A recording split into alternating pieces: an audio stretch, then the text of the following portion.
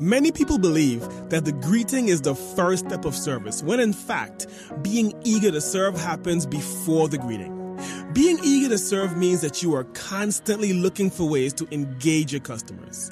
Have you ever walked into a business and left before you were served? That scenario has happened to me multiple times. On past occasions, I left because the staff showed no sense of urgency to be of service. Please note that the businesses had the product or service I wanted, but I left because there was an obvious sense of apathy among the staff. Yes, your customers can feel the apathy, especially if the majority of the staff look like they would much rather be anywhere else besides work. Being eager to serve shows that you hardly can wait to serve your customers, and it shows in your eye contact, tone of voice, and overall body language.